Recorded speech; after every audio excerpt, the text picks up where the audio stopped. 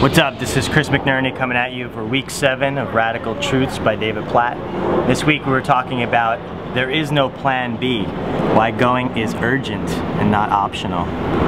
You know, we live in a time where the idea of truth is a really touchy subject, and everyone wants to think that as long as they're basically a good person, things are okay.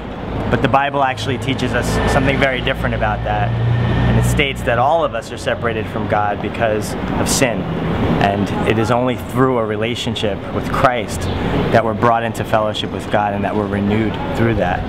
And so David was really urging us to think about what that means for our day-to-day lives, how it is we're sharing the gospel, and are we walking and thinking about the importance of sharing with everybody that anyone we're seeing at any given moment might be gone in the next. And are we thinking about where they're going to be spending their lives permanently when we're spending time with these people? I just want to share a passage from the book. It says, "There's not one verse in the book of Acts where the gospel advances to the lost apart from a human agent.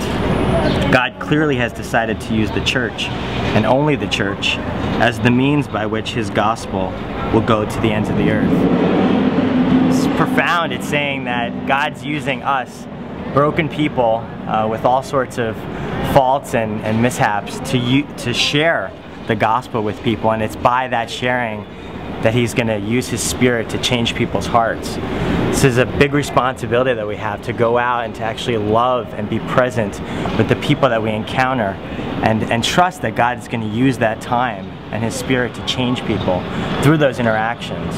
So I hope that you'll be thinking about that this week, and please be a part of our dialogue on chiselseason.blogspot.com. See you next week.